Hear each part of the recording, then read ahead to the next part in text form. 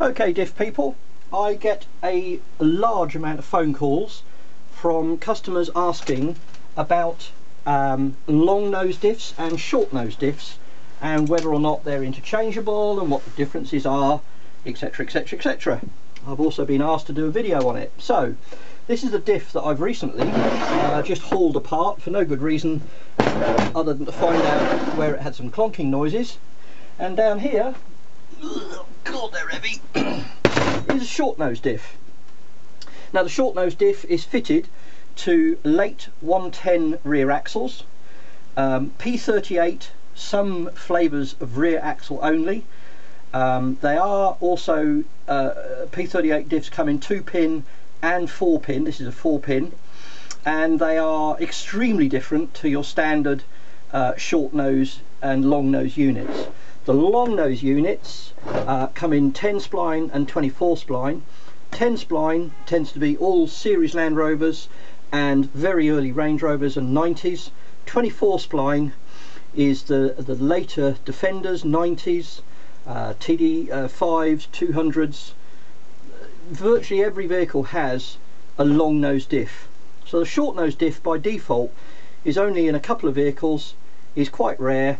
However, being a 4-pin versus a single pin, which basically means this has got 1 pin running through it, which I've thrown away, and this has got 2 pins running through it in a cross, much stronger. So obviously people say that they'd like to fit this diff into a this diff into a long nose casing, and Nige, can I do it, and what are the differences? So what I'm going to do is I'm going to strip this apart, and then we'll have a look at what those fundamental differences are. Okay, hopefully you can see now that we've got two cases, long nose, short nose, and you will see straight away that the difference in height is significant, hence why it's called a short nose diff. Now in actual fact, if you measure that in some simple way like that, you can see that it is considerably shorter, and the way this is done is via the pinion. I'm not going to take the pinions out of there in the best sort of way possible. Here's some I've done earlier. Okay, short nose pinion, long nose pinion, short, long. Both have a bearing. This bearing's been removed, but as you can see, substantially shorter, and this is actually quite a bit thicker.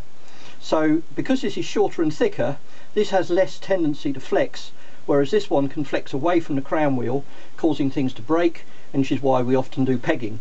You can't actually peg a short nose because there isn't enough room in the casing to get them in. So you say to yourself, okay, well this looks all very interesting. The flange at the top looks very similar. Actually it's different.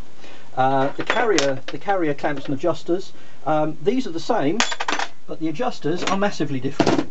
So here is a long nose carrier, and here is a short nose carrier, and as you can see, the bolts are very much bigger. That's the bolt out of a short nose, that's a bolt out of a long nose. So a much stronger unit. It's beefed up, it's shorter, it doesn't flex, the teeth are bigger, the pinion itself is bigger here, the bearing's bigger.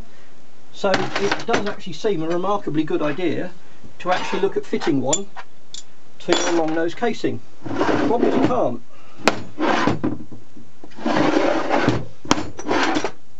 If you actually look at the two patterns, this is significantly larger in the OD than this. So none of these holes here will line up with any of these holes here in your carrier case. There is no way of easily making this fit a long nose casing. There are people that have tried doing it. What they normally do is cut the ring that this sits onto on the casing, and then actually look at getting that welded onto a long nose casing, but really there's very little advantage in it.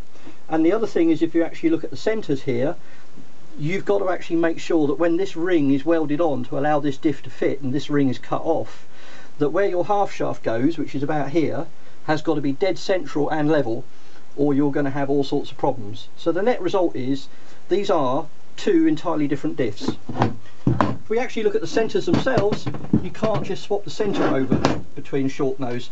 Here's the long nose one that I took out earlier with the ring gear taken off, and here is the equivalent short nose. If I just put the ring gear back on there, you can actually see again the heights of these are different.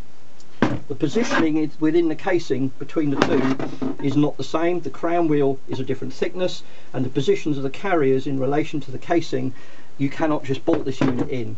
We do actually machine these and make these fit the long nose casing, so that you get the advantage of having the strength of the centre diff, put it into a long nose casing, which you can also peg as well. And we don't use the P38 crown wheel, because P38 crown wheel, as you can see here, is quite narrow, whereas the long nose casing, it's very easy to get muddled up, long nose casing, the crown wheel is much thicker. So we actually use a matched pair of crown wheels from a long nose and the centre from a short nose and build a diff to fit. And that is the main differences between a short nose and a long nose diff.